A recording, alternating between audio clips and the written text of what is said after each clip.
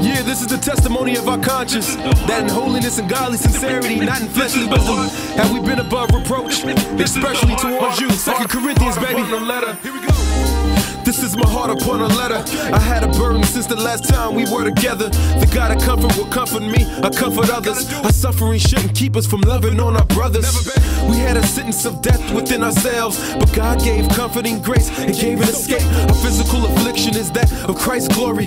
It's for us to relate and share in faith. Have not my conduct with you been above reproach? And those who question my heart, they're pretty much a joke. Reaffirm your love through unconditional acts. Be forgiven and restore the sinning man back. To those in Christ, we are the aroma of life, but the aroma of death to the perishing type. Do we need you to commend our works? Have we not been there to heal your hurts? Our recommendations that your soul's been redeemed, you're being transformed into the image of the King. They want you veiled, condemned in the dark, but you received the Spirit and it's written on your heart. Yeah, but thanks be to God, man, who always leads us in triumph in Christ. Manifest through us the sweet aroma of knowledge in Him.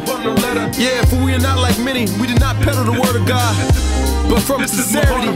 But as from God, we speak in Christ in the sight of God. Yeah, we will reaffirm our love towards you. Yo, this is the heart of a minister. Renounce the hidden things because of the shame. It's sad, so wanna do this because of the fame. And they say that our message is veiled. That's because they've been blinded with the passions of hell. We hold this treasure in earthen web, so we could be crushed and not despair. We relate in the body with His death, so that the life of Jesus may be manifested in our flesh. The pain on earth, yes, it brings out an urgency, not to be compared with our glory for eternity. Don't get me wrong, I'm not boasting, and I'd rather die and be in the presence of Adonai. But we are now as ambassadors on the earth, foreigners to this world. Our embassy is the church. Don't take in vain the grace of Him who received us, and do not be bound together with unbelievers. Give them no reason to discredit your worth, for what fellowship does the world have with the church?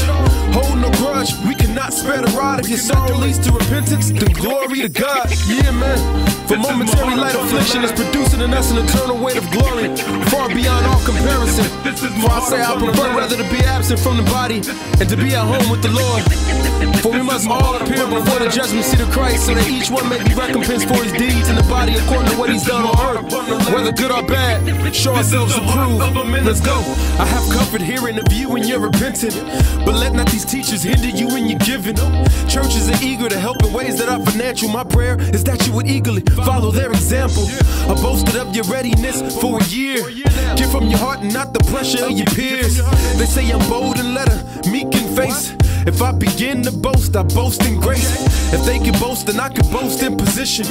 If they can boast, then I can boast in tradition.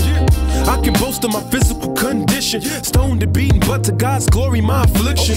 I can also begin to boast in the vision, the glory of paradise that I saw with precision. But if I saw the vision, God made a decision to put a thorn in my side, but His grace is sufficient. So if I'm unimpressive, it's for the glory of the Lord. Me being humble is the whole purpose of the thorn. And if you want evidence of my power in the sun, next time I come, I will not spare anyone. Test yourselves to see if you are of the faith, cause the runner knows he's running if that runner's in the race.